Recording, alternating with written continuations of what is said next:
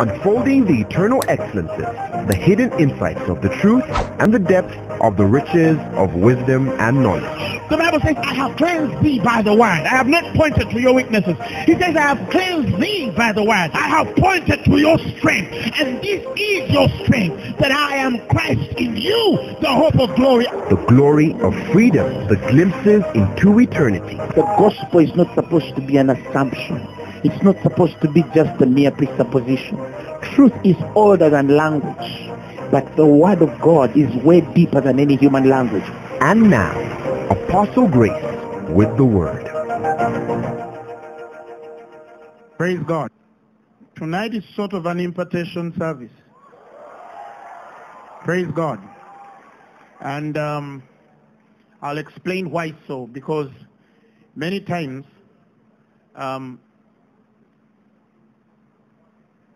there are things that come and they're meant only by nature to impart some spiritual thing.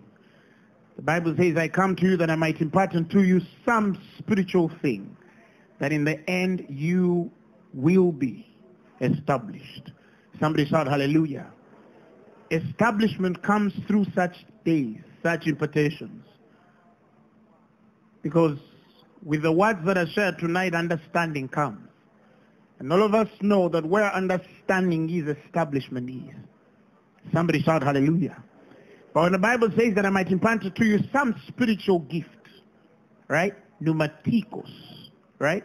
Some spiritual gift, charismatos, the source of the miraculous, the faculty of the miraculous. It means that there is something that God wants to put in you for your sake tonight.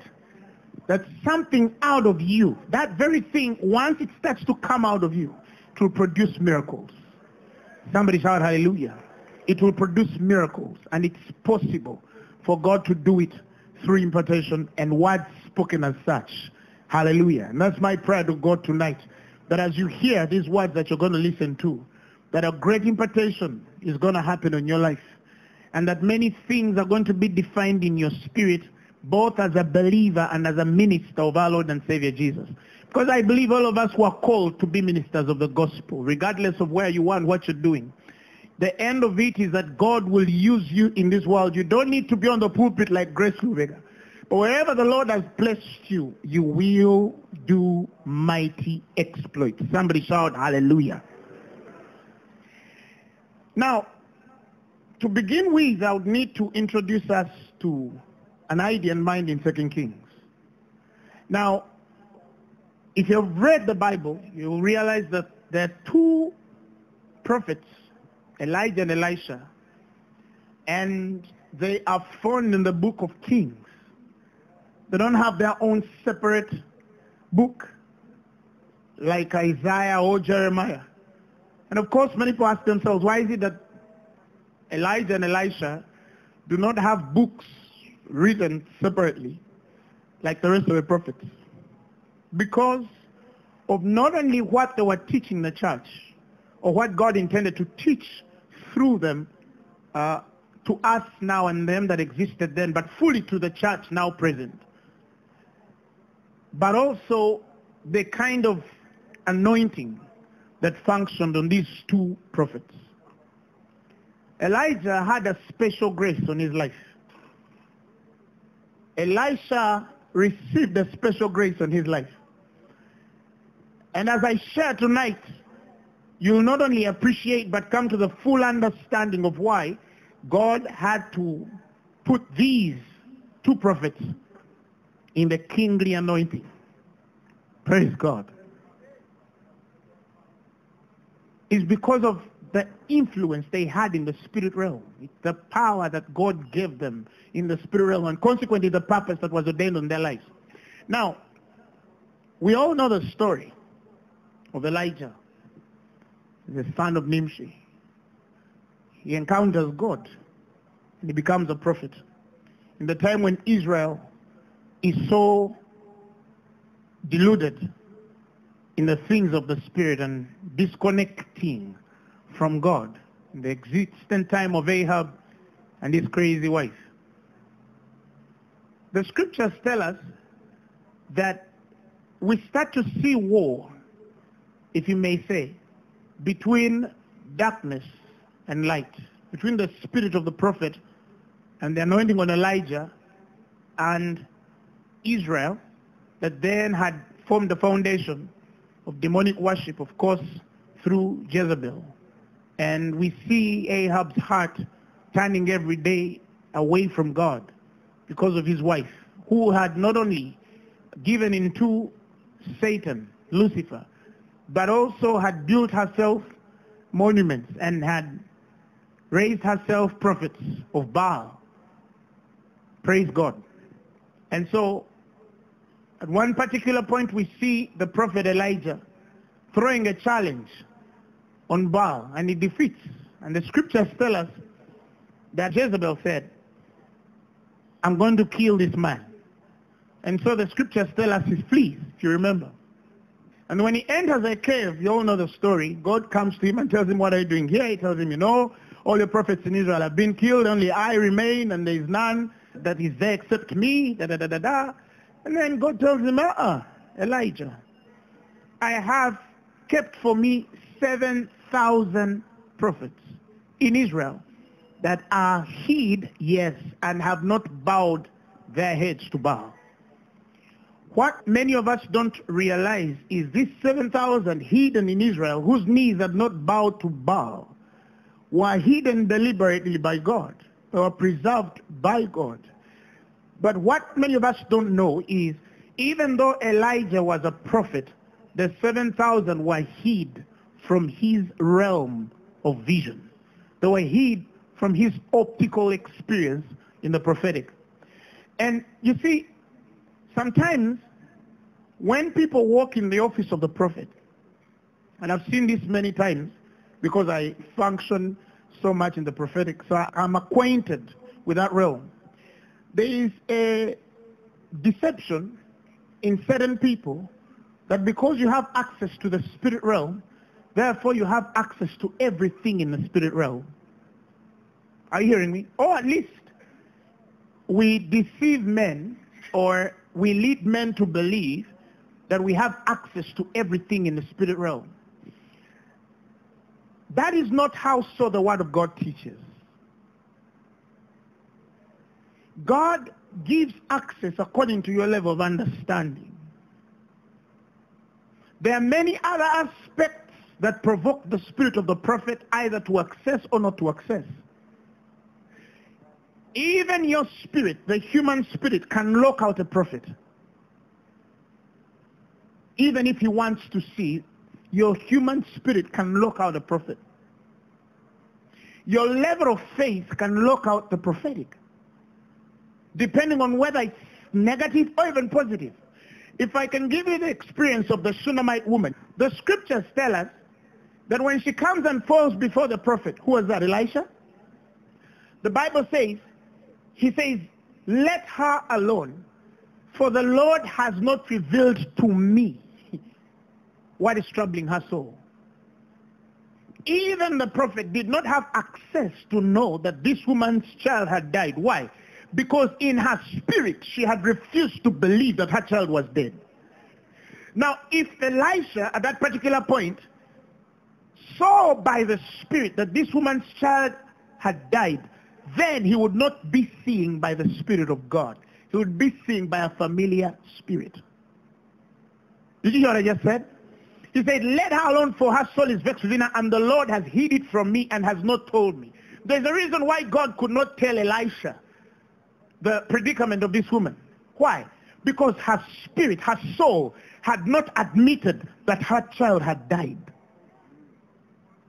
Do you understand? Even if you have cancer in your body, and the doctor said you have cancer, and you have refused to believe that you have cancer, a prophet can't see what you have refused to accept. That's a familiar spirit. I know some of you understand what I'm saying. Why? Because this was not something admitted in her spirit. So the spirit realm could not confirm. It could not confirm what was not affirmed in the spirit. Yes, her child was dead, but she had not confirmed it in her spirit. So spirit realm would not represent this child as dead. So, because the prophet did not see that, doesn't mean he's not a man of God. It only means at that particular point her spirit could not give access. The Lord would not grant access to know what was vexing this woman's soul because she had not admitted it in her heart. In fact, when the kid dies, the husband asks, is everything well with you? She says, yes, all is well. When she meets the servant of the prophet and asks, and the prophet asks her, is all well? She tells him, all is well. So how then would God say it is not?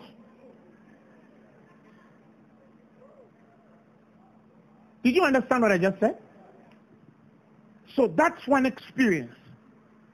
But there's also another experience where we, a man or woman of God, may not see fully, comprehend fully the things of the Spirit. And sometimes it is because of the level of that man's understanding. Elijah was a prophet. It's 100% a prophet, a man of God. His voice print was very defined in the spirit realm. His frequency was straight. I mean, he called fire from heaven and it appeared. But you see, 7,000 men were hid from Elijah. And many people don't know why 7,000 men were hid from Elijah. I'll tell you why. The reason why 7,000 men are hid from Elijah, it is because Elijah had not had the full understanding of his place and assignment in the prophetic. Even though he was a prophet of God, he had not received the defined full understanding of the prophetic assignment on his life. Otherwise, God would not ask him, what are you doing here? This was a man who was scared, running for dear life because he thought that he was going to be killed. He did not have understanding of the purpose of God concerning his life fully. He had not yet fully apprehended. In fact, when the Lord tells him that I have 7,000 for me who have not bowed their knees to bow, right? God cast a vision on Elijah, and he entered a certain level of understanding in God. That is why the scriptures tell us the moment after that encounter, he finds Elisha, and he can perceive that Elisha is among the hidden. Did you understand what I just said? He can perceive by the Spirit that Elisha is among them which are what? Hidden. And the Bible says he cast his mantle on him. On Elisha says, oh, the son of Shaphat, can I go and say bye to my parents? By the way, that son of Shaphat was a very rich man. He wasn't poor. So Elisha was not coming from a poor family. No.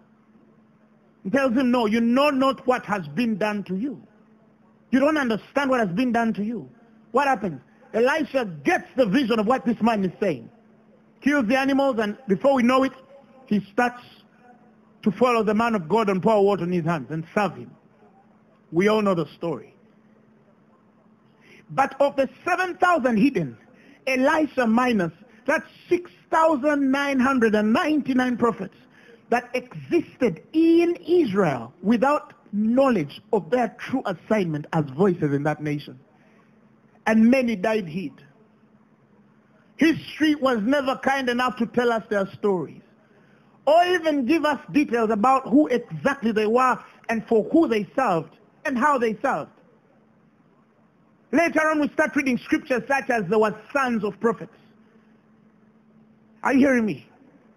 Because there's a way the prophetic can be inspired into your children. It's possible in a way. So these guys are hid, and I always tell people that there is no glory in being hid when you're away from assignment and purpose. No, it's the generation I've seen that laughs at men who Jezebel is chasing because they're so hidden to function anywhere to attract the attention of Jezebel. And so they laugh, oh, Jezebel is after that fellow. Jezebel is after that woman. But maybe for you, you're so hid that you don't have any effect in the spirit enough to catch Jezebel's attention. But when you tell people that, oh, there's 7,000 that are his, they stand up and say, Father, hide me. Praise God. Praise God. But that's not how so we've learned Christ. Tell your neighbor, amen. God has not raised you up to be hid. The Bible is very clear. No man lighteth a candle and puts it under a what? A bushel. For every hidden thing, the Bible says, shall be brought to manifestation. Consequently, God has to pull you under that bushel and put you up to give light to the world. He says, for as long as I'm in this world, I am the light of the world. Somebody shout hallelujah. You are not anointed to be hid. Somebody shout hallelujah. You are not anointed to be hid. You are not raised to be hid. God didn't put that anointing on your life to be hid. God gave you something because he knew that that thing would come out and the world will see it and say, truly there is a God that abides in men. Somebody shout hallelujah. And so Elisha starts to serve and follow his master. Now the Bible tells us in 2 Kings chapter 2, verses 9, the Bible says, if you remember, I'll need to probably give you a picture. Elijah is about to go. God is about to take him up in a whirlwind, right? And then the spirit realm was so open to every prophet to discern that this man was being taken out. People felt it. Praise God. So he's come from Gilead. He's walking with Elisha in the hand. He tells him, you know what? Tarry here. The Lord has sent me to what? To Bethel. Elisha tells him, for as long as the Lord liveth and your soul is within you, I'll never leave you. They go to Bethel. Next time they reach Bethel, he tells him, you know what? Tarry here. The Lord has sent me to Jericho. The scriptures tell us, Elisha again tells him, for as long as the Lord liveth and your soul is still alive, I will never leave you. And he tells him, okay, even in Jericho, he tells him, tarry here, the Lord has sent me to Jordan. And you realize that from the first onset of denying Elisha to go with Elijah, the prophets are always there telling him, knowest thou that the Lord is taking your master? Do you know that the Lord is taking your master? Have you knowledge that the Lord is taking your master? And he's telling them, I know.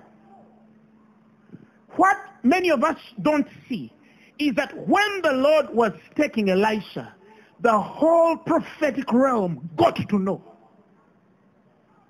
But many of them did not ask themselves the question, why is it that God has told all of us? Why has he told every prophet in the land that there is one guy going? Because there is something on Elijah that the prophetic world does not understand. Many of the 6,999 look at Elijah as the master of Elisha. They don't see more than that. They don't see more than that. God is generous enough to tell them, look, I'm casting a vision for you to see that this man is going to go. If many of the prophets in that time have the understanding that I'm going to share with you tonight, all of them would have followed him. When he goes to Jericho, they'll go with him.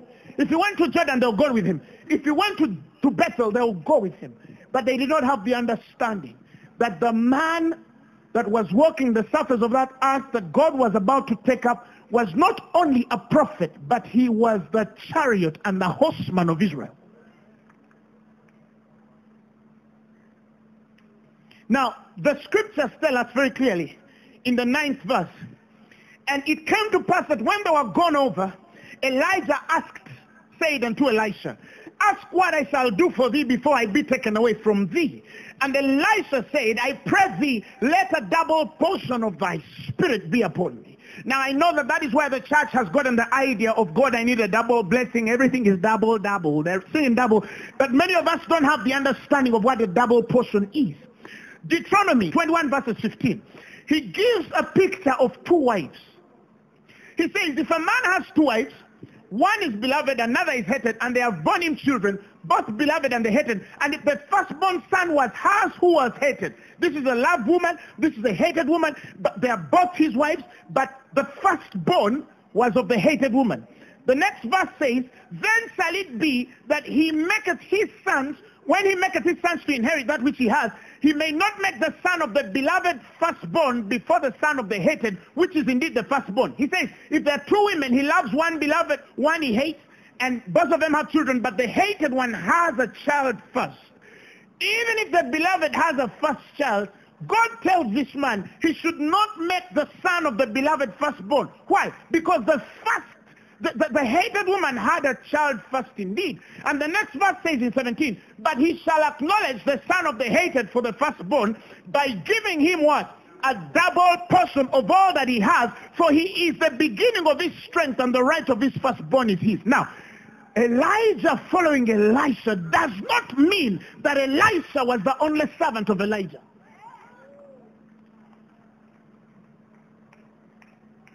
If we are discussing double portion, Elisha must be able to concede in his spirit that I am not the only man serving this man. There's probably others. They are not given names. They don't carry identities, but I'm sure he's not working alone. He's telling him, give me a double portion. In other words, make me firstborn. Did you understand what I just said?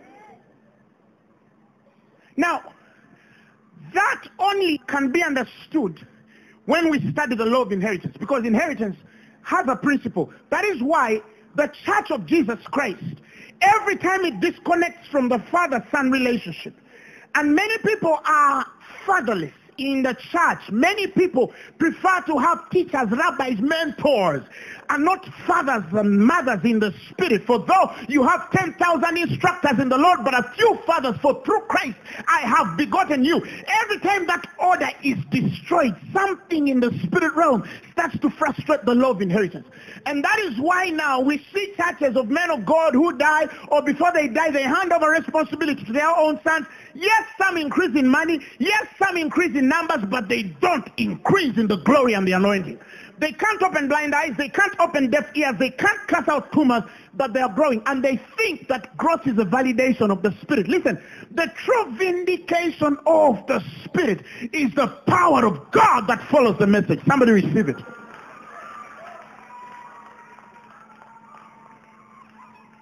And now we live in a dispensation where it is strange to demonstrate power in certain churches, because they're so scared about what power will do. They're not used to the anointing. They're used to human orders and ways of men. They have established human-imposed traditions, things that are of all carnal nature, and they are called religious piety. They have a certain order, but they're dying with cancers. They're seated strong, quiet, but their kids are dying with drugs. We refuse that in our generation. God must put something enough on you to look straight in the eyes of your son and tell him, in the name of Jesus Christ, you'll not put your lips again on weed. And the power of God goes through him, and he stands up preaching with you on the streets. Somebody shout hallelujah. For my speech was not in the plausible words of men, but as it was in the demonstration of the power of God. He says it was the proof of his glory operating on me. And he says, and it stirred in my ears the most holy emotions, and thus persuading them that your faith should not dwell in the wisdoms of men, but as it is in the power of God. He's not only Christ the wisdom, but he is Christ the power and the wisdom of God. You can't claim to be born again and there is no power in your life. I'd rather what functions on you scares men. Somebody shout hallelujah. Let God do something in your life. Let God put something on your spirit that men will observe it and fear. The Bible says that God moved with Moses and men were afraid. The Bible says the anointing of God settled on Moses and men were afraid because of the glory of God. And that's your portion in Christ. May what is upon you scare men. May what is upon you shake nations. May what is upon you make men lose peace and sleep and appetite. Why? Because you have God. Now Elijah, why he's a man found in the book of Kings, it was because Elijah was no average prophet. He did not come only with a message like Ezekiel and Jeremiah. No. He came to establish a certain order of the Spirit. And that is why When this man tells him, give me a double portion of your spirit, he tells him, you have asked for a thing that is so hard. It's hard. What you're asking for is hard, he tells him. Why? Because Elisha is asking for responsibility. He's not just asking for power. He's asking for responsibility. But he tells him, but if you see me go, if you see the Lord take me, the Bible tells him, it shall be so to you. But if you don't see me go, it shall not be so to you. In fact, when you study the literal Hebrew, the word there translated, if it be so, if you see me carried, right? It says, when you see me taken from thee, right? The literal Hebrew translation there is, if you see the way I see in the end of my purpose. Did you hear that? If you see the way I see at the end of my purpose. In other words, if God gets your eyes, my eyes of the Spirit, or gets your eyes of the Spirit, Elisha, and then your eyes of the Spirit come to see the way I see God in the responsibility of purpose toward my end. Firstly, you will recognize that you are a continuation of a bigger purpose on the face of the earth than simply sending one message. What Elijah and Elisha came to do was establishing a definitive order in the graces of the anointing. They were not just men with a message. And I'm going to give you that understanding tonight. They were not just men with a message. They carried a distinctive... When the Lord showed me this, I was like, oh my God. Now I understand why the church is becoming more and more powerless. Why Christians are becoming more and more powerless. Why sin easily comes into our doors and we tolerate it. God help our dispensation. Something has to be seen and heard and felt that it will... That a man will just come in the anointing and repent without rebuking him over anything. But not be comfortable in the anointing. Somebody shout hallelujah. Now, Elisha was firstborn to Elijah. Not because he cast on him the mantle first, but because he came first in the heart of the man. Who has understood what I just said? Because some anointings don't come through going on the mountain. Some anointings don't come through just praying. They come through impartations from men who God has put something onto. They didn't buy it. Many of them probably did not even... They didn't earn it, but God gave them a distinction in their generation.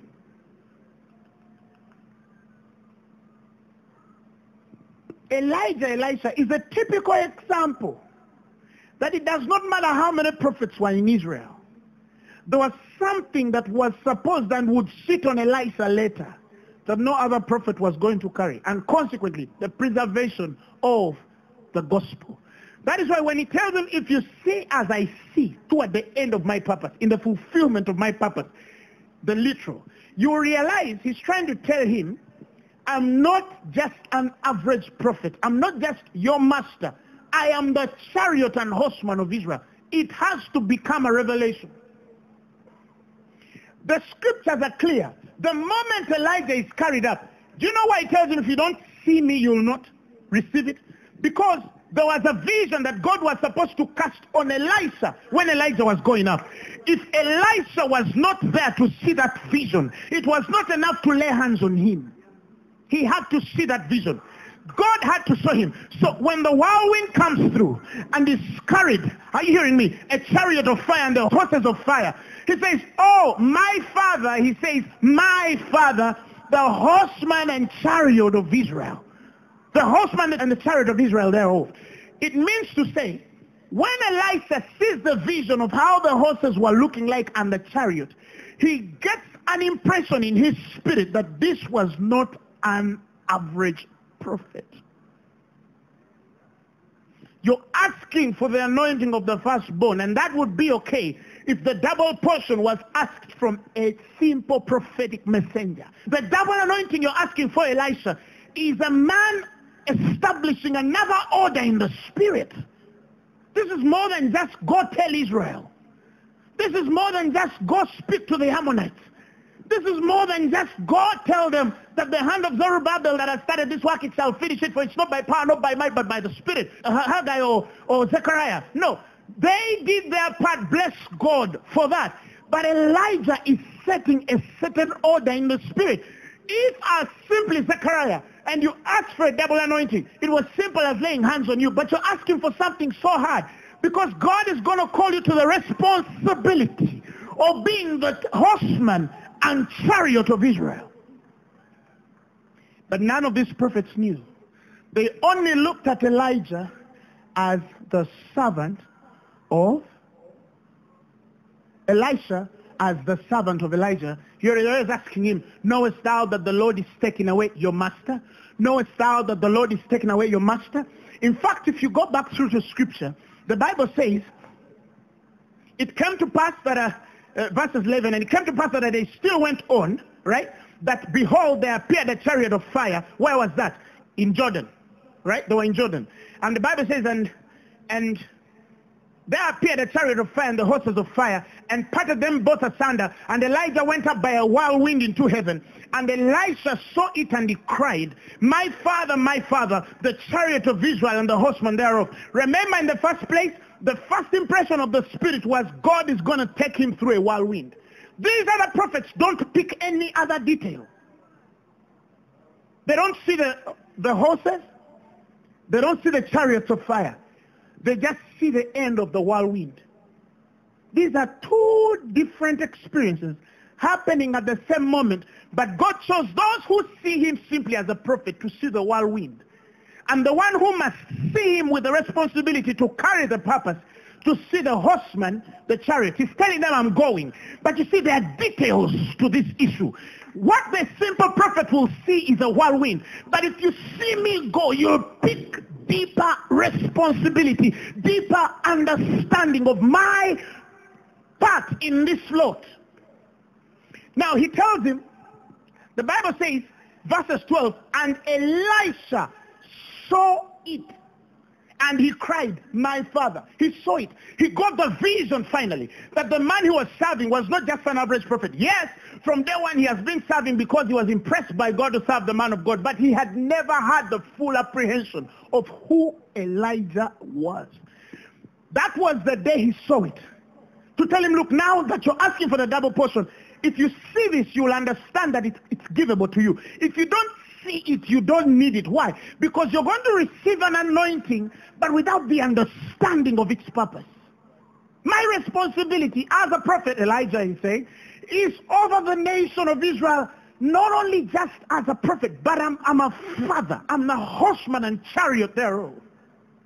In fact, Elijah passes in the class of the master prophet. He was supposed to carry mastery over the whole prophetic realm of Israel. But Israel never knew it. Why? Because there's also another fellow there who sees in the spirit. He sees the whirlwind and says, I am a prophet too. But where do you see from? At what level do you see from? Now, when the Bible says, and Elisha saw it, he cried, my father, the chariot of Israel and the horsemen thereof, and he saw him no more. And he took hold of his own clothes and rent them in two pieces. And the Bible says he took upon the mantle of Elijah that fell from him and went back and stood by the bank of what? Jordan. By the bank of Jordan. Wherever there is a bank, there is a river, isn't it? And the Bible says, and he took the mantle of Elijah that fell from him and smote the waters and said, where is the Lord God of Elijah? He's putting a demand on the operation of the anointing he has understood. And the Bible says, and when he had also smitten the waters, they parted thither and hither and thither, and Elisha went over. Now listen, and what the sons of the prophets were observing this. They saw him, yeah, your master is going. But the Bible is clear. When these things part, another vision now hits the sons of the prophets. They also wake up to a certain stupor. And the Bible says, and the sons of the prophets, the Bible says, which were to view at Jericho saw him, the Bible says they said, the spirit of Elijah doth rest on Elisha. And they came to meet him. What happened? They bowed themselves to him. Yet originally, God is taking your master. Elijah is Elisha's master. We are our own men of God. That's what they're saying. We're our own men of God. Hey, do you know your Lord is taking your master? Or they expect him to say, oh, is he? Yeah. He's being taken up to a whirlwind. Quickly. Go follow him. Probably you'll win something. And so I see that when Elijah and Elisha cross and these guys step back to observe, they're simply observing what's going to happen with the master and his son. What's going to really happen? Now, I am sure that when the waters parted again, a certain vision was hit them to realize, actually, the guy who has carried this mantle is not just another prophet who has received inheritance from his spiritual father. You're also sons of prophets. That's what the Bible calls you. That means probably also you received impartations either from your biological fathers, which were prophets, or you served prophets and they also released something on your life. So you probably also think he's also in the class. Probably have seen the culture and tradition thereof where you're a son of the prophet, you serve a prophet, he lays hands on you, and then consequently you also start serving in the spirit realm, walking in a certain realm, right? Now, they think, they're looking at Elijah and Elisha, they think it's business as usual. God is going to take him up, but they're going to lay hands on him, and consequently he's also going to carry what his father carried. Like we sons of the prophets also carried when our fathers, which were prophets, laid hands on us. But when the anointing settles on Elijah, God gives them a vision of understanding to realize that the man that received this oil did not receive simple oil. He did not receive the usual oil. He received something that is both the chariot and the horseman of Israel. He is the army of the nation. When you have him, you don't need an army. He was given responsibility to keep Israel. As long as Elijah was alive, Israel was safe. Now he has passed this responsibility to Elijah to tell him, look, this is more than you prophesying in Israel. The thing I'm putting on you is going to keep a whole nation. It shall be guarded by the word of your voice. That's what Elisha receives. That is why later you see when the Assyrians are attacking Israel, he's in the realm that is allowed to access that because it's his responsibility to watch over Israel. And then there's a funny, among the 6,099 who think that by prayer and fasting, they'll also see attacks on Israel because he's a prophet. No. You stay in your individual small things, but when it comes to nation, the responsibility of a nation is given to certain people. Holy Ghost! Did you understand? Now, somebody can say, oh, me, I don't believe it. Me, I don't think that somebody can be denied access. Listen, access can be denied according to your level of understanding, assignment, and responsibility. To whom much is given, much is required. To whom little is given, little is required. So when he tells him, before you are formed in your mother's womb, I knew you, and I called you to be a prophet among nations, or to nations. There's a difference. There's a difference between being a prophet in a nation and being a prophet unto a nation. Did you understand what I said? There's a difference between being a prophet in a nation and being a prophet unto a nation. That's deeper responsibility. And not everybody can handle that grace.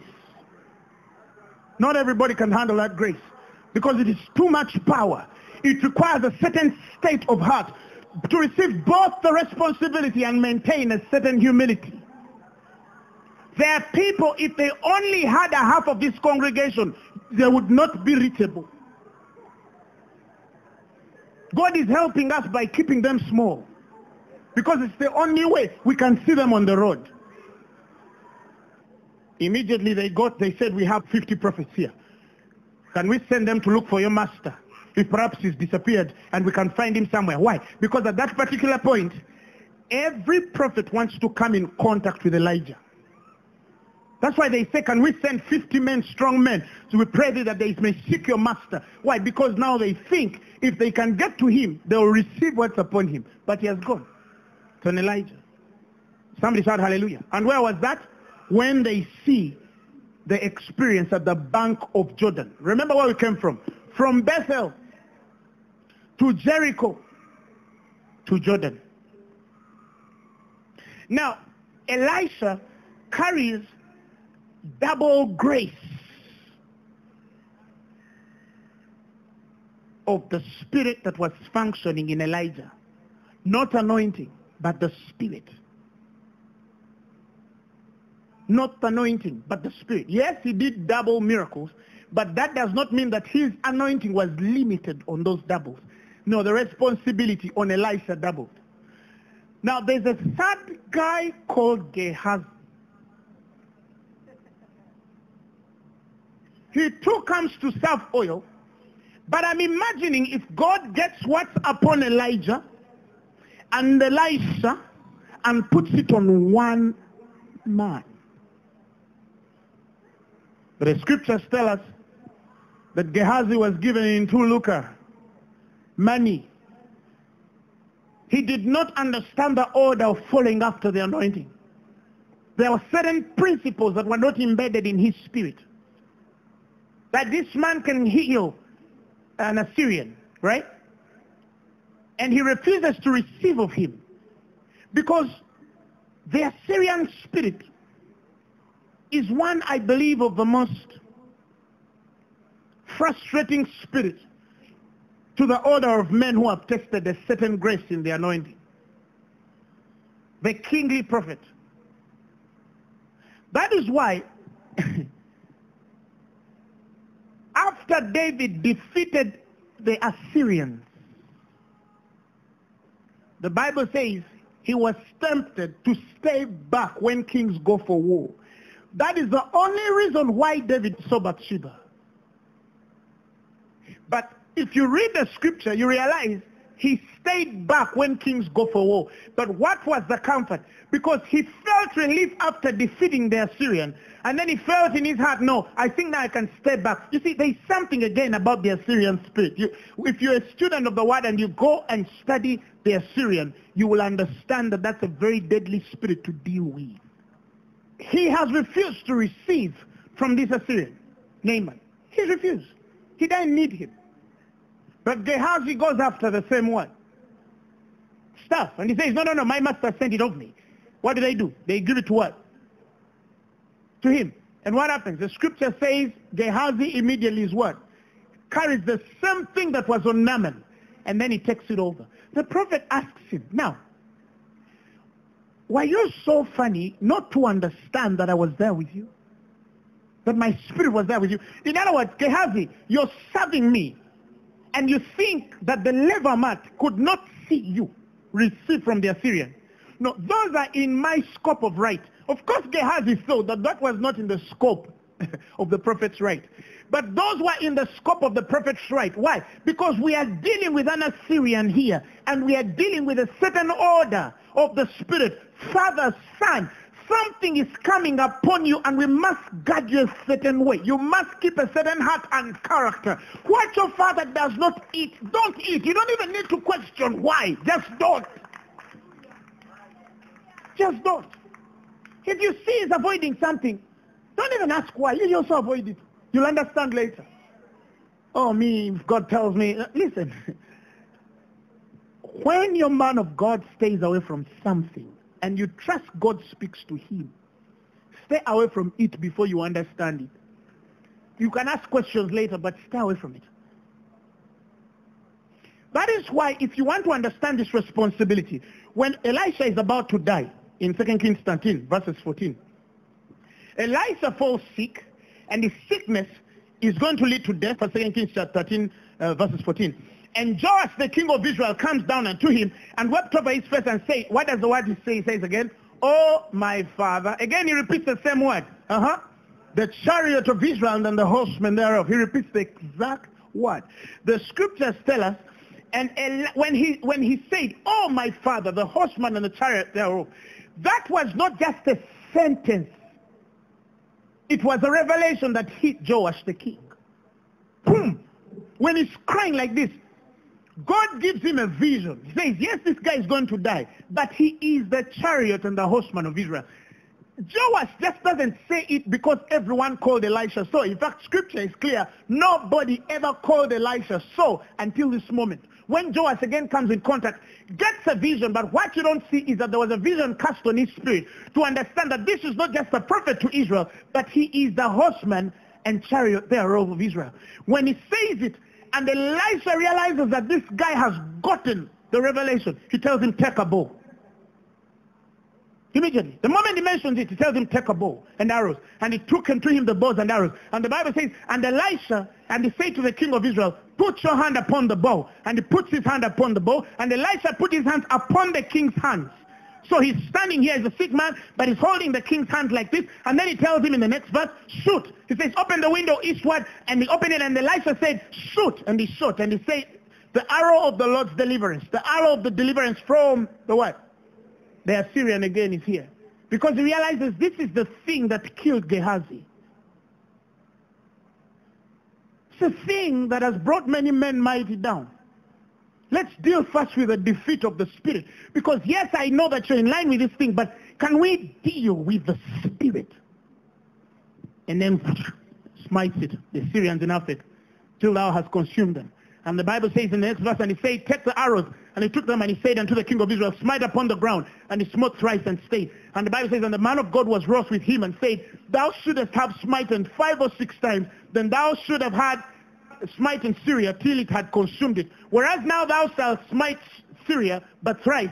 He says you'll only have victory over Syria 3 times. Meaning your victory over Syria will never be complete. At a particular point, it will overtake you again. You're not the candidate. You should have. Oh, how was I supposed to know? Because that's not the part of Elisha to tell you.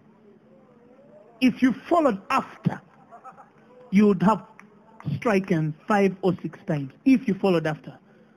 Now that was a test of an incomplete man, yet with the right heart and vision. We've lost Gehazi already. The next servant who serves Elisha is nameless. God never gave him even the identity and honor of having a name. The rest of the stuff after Gehazi, we hear the servant of Elisha. The servant of Elisha. Oh, master, they have encompassed us. The Syrians want to kill us. Oh, again the Syrians. Open the eyes of him that he might see how many at our side. But the Bible calls him the servant of Elisha. It refused to give him a name. Up to today, he never got an identity. And God realizes he lost that order. He lost that order.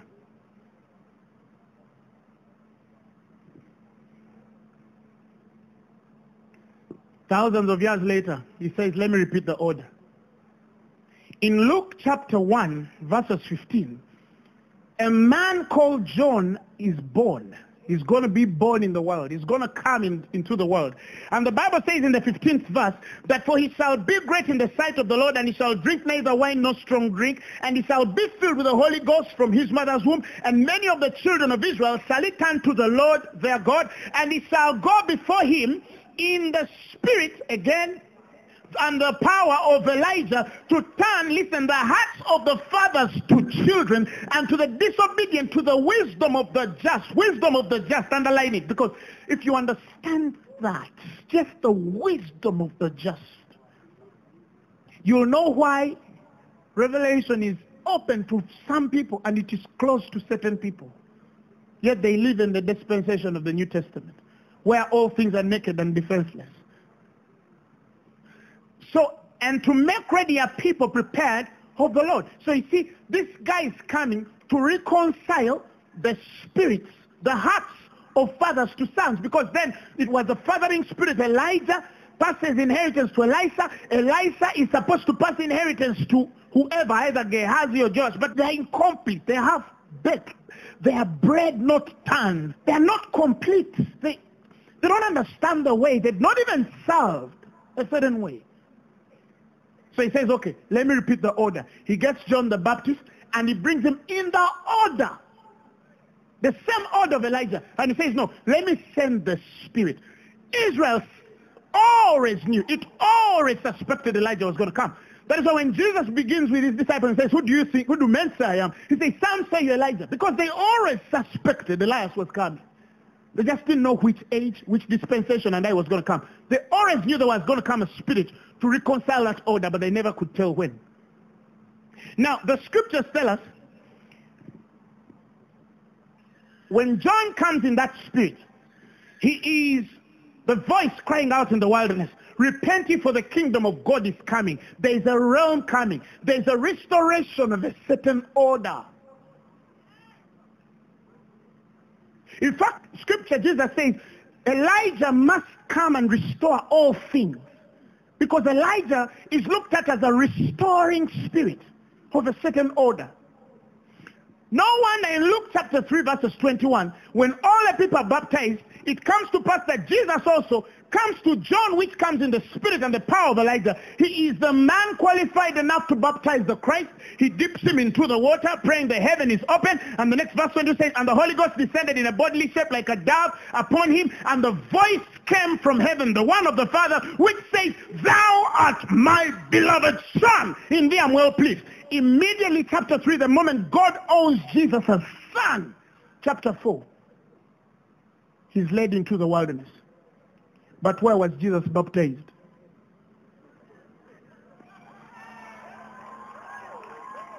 Did you get it? The story ends at Jordan. When the water is parted, truly the spirit of Elijah rests upon him. But the message and the order is incomplete. So God grabs everything, and again he begins from Jordan. And he says, there's something we left here. That is why the chapter 4 of Luke says, and Jesus departed from, he says, he being full of the Holy Ghost, returned from Jordan and was led by the Spirit of God into the wilderness. Now, the wilderness experience has a precedent. And it's only for men which have been baptized in Jordan.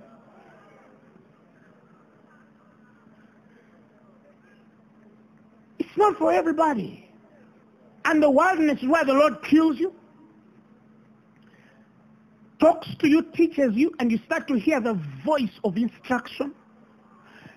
But also he tries you into maturity. Three things happen. That's why many Christians have run very quickly to the altar and they've come back limping. Why? Because they didn't follow the order. Some carry the conviction, yes, Father, Father, chariot and horseman, they're of Israel. But do you respect the process? If Christ honored that order, what about you? So if Elijah, that is why later he says in Matthew 17:11, he says, he replied, Elijah does come, right? And will get everything restored and ready. He will restore all things. And the next verse, in verses 12, it says, but I tell you, Elijah is come already. He came through John. The Spirit came through John. But they knew him not, and have done unto him whatsoever they listed. Likewise shall also the Son of Man suffer of them. In other words, what disturbed Elijah will disturb Elisha, because they did not understand exactly when Elijah came. But Jesus tells them, look, the restorer of that order came through the Spirit and power of Elijah through John. But they didn't get it, and they killed him and dealt with him wickedly. Now that means I, Christ, this time I am coming in the spirit and power of Elisha. I'm not Elisha. No. But I needed a man to go before me, because if I go before that man, I'm not sure whether he will complete it. So we switch places, and I put a man before to come in the spirit and power of Elijah. But when I come in the mind and order of Elisha, I am sure to bring many sons to glory. Oh, glory! So what God is trying to tell you and I, that through Christ, he knew sin was an issue. He became the propitiation of your sins. He knew you needed an anointing. He said, my glory have I given them. He did stuff. Paul later says, everything that is known of God has been revealed unto them. Even the Godhead. He says that now men are without excuse. We are the third generation of that order in the spirit. That we are the completed total sum of the completion of what Elijah could not pass on to that generation because of its indifference. And now God calls this church to tell you, Christ has availed everything not to make you indifferent. In other words, you don't have excuse not to live in the threefold anointing. Again, it's the wisdom of this man that he will leave an inheritance for his children and his children's children. If as Elijah, I can effect Elisha and Gehazi, I am wise. But it's probably something that was missing in the original order. Maybe the stuff Elijah never taught Elisha. Did you understand what I just said? God restores the order in the New Testament. When he sees it, he says, these things I have done, you shall do, comma, and greater works shall you do, because I go to my Father. How can we be powerless? I want you to raise your hands wherever you are and start to receive this, because it's coming heavy. Start to speak in tongues wherever you are. Just start to speak. Come on, talk to God.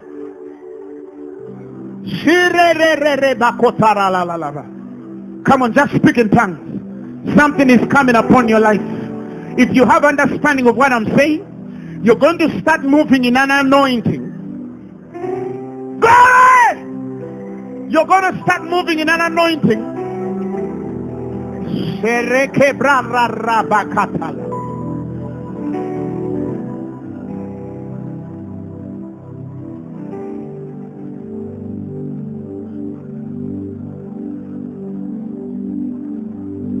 The mystery revealed through love and sacrifice, not of my own, but of the Son.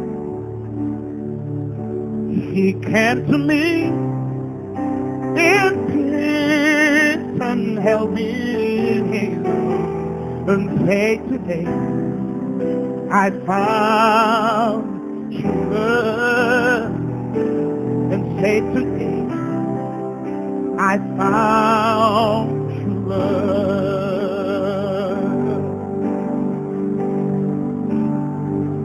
So it has been since then I've been my time when I received his touch.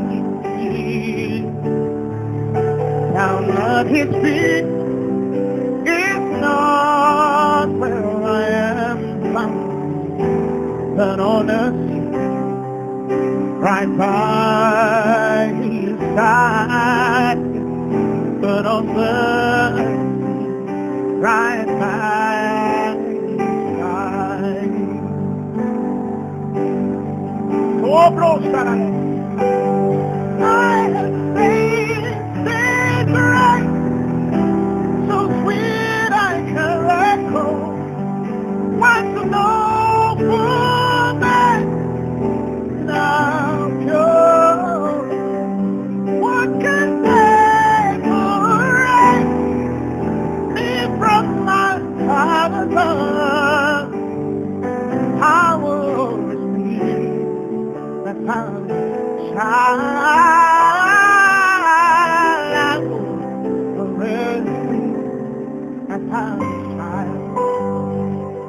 Sarababa katalaba, riba robo bobo sikara la la la la, reba sakale le le le le le bo sara le le, ribo soro bobo bobo sara le le le le le le le le le bo, sarababa zoko prakatara baba, sinaraba zoro boko prakatalabaya, seri ramando rubo sire que se le bara la la la, ricare rebo sere mando robosta. Prata baba baba kateleleba, sirelelelelelelelelebo serelelelebo, pronda raba soko rababa, sikabana lolobo sereba, prondo robo bobo sele que bratala, lende rico robo bobo sirelelebo, rica raba sapalapa, rimando rico ribo sirebaba, sando robo bobo, sare que brakata, Roborinda rebelebo.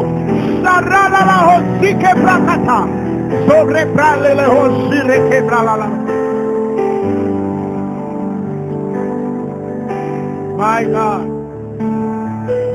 My God. My God. This is what I hear the Spirit of God saying.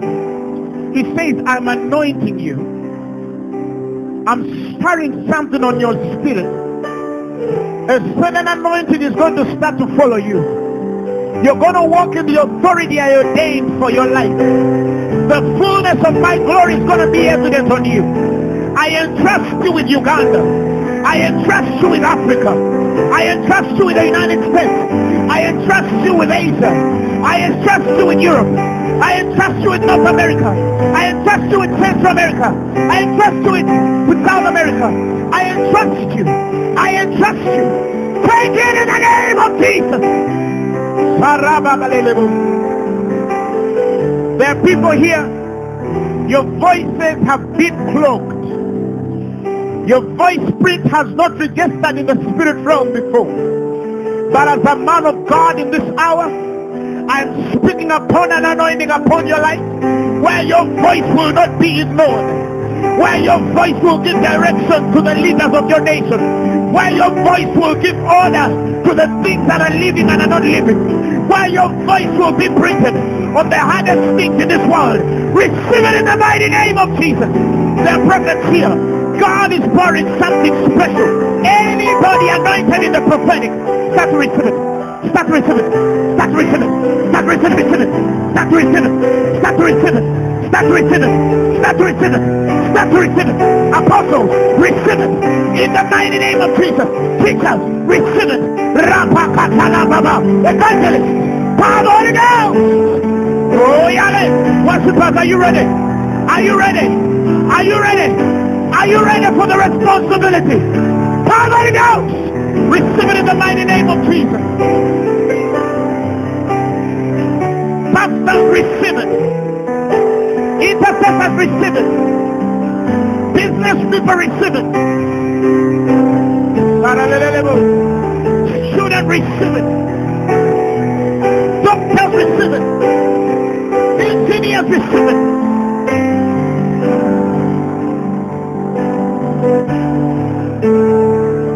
Oh, I sense something. I sense something. I sense something. I sense something. Rabakatalapa. I call out everything that was hidden in you. Everything that God has ordained for this nation, for the world, for the generation. Even those who are live streaming right now, the power of God comes in your room. It comes where you're live streaming. God is touching you. God is anointing you. You're going to change this world. There are anointings that just don't come to give you cars. There are anointings that just don't come to give you houses. They come to give you a generation. Right now I sense in my spirit. Oh God! Rapatalabaye. Receive it. Receive it.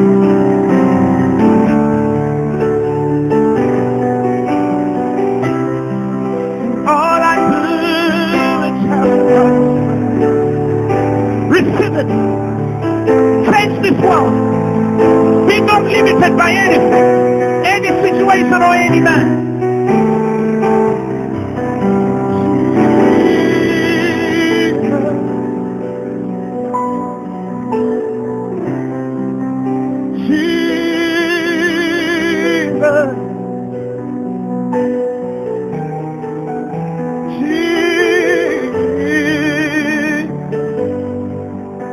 Now my friend forever.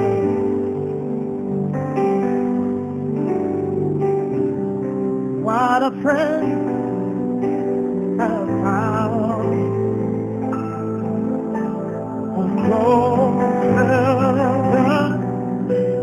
A brother. I have been so good. Going the man and love.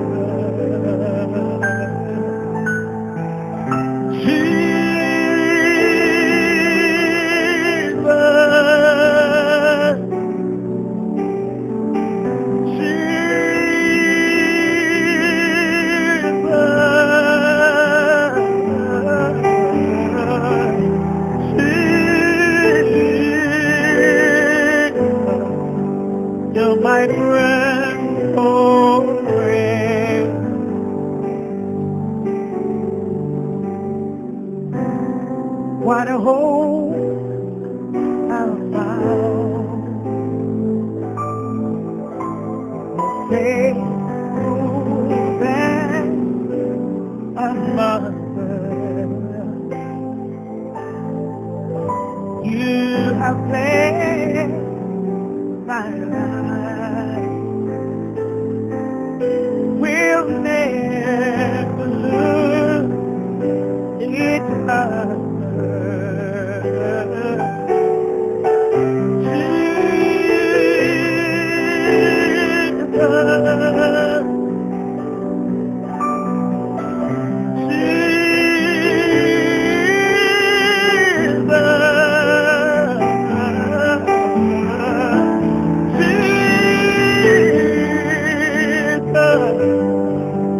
You're my friend, oh man.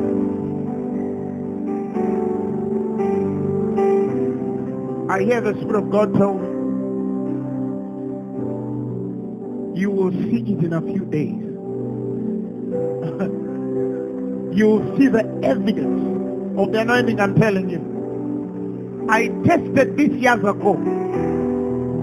I was a very normal man. Very normal man. But the day I tested this thing, the day I understood this thing,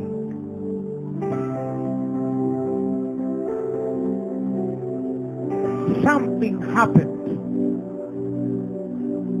And it's happening to you right now. If you're sick in your body, God is healing you now. If you're here and you've never given your life to Christ, you want to be born again, you say, I've heard the word, Apostle, and I want to receive Jesus as my Lord and Savior. Repeat these words after me. Say, Lord Jesus, I've heard your word and your testimony. The Bible says, with the heart, a man believes, and confession is made to salvation.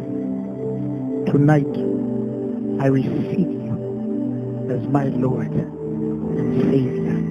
I believe you died for my sins and was raised for my glory. Tonight, I'm born again. Amen.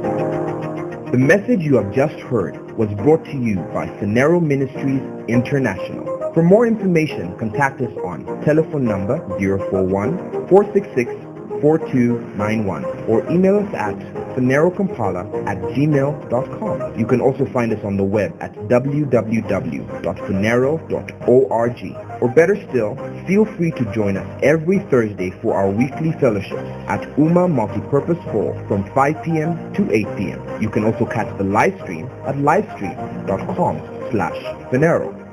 Phaneroo, make mantle.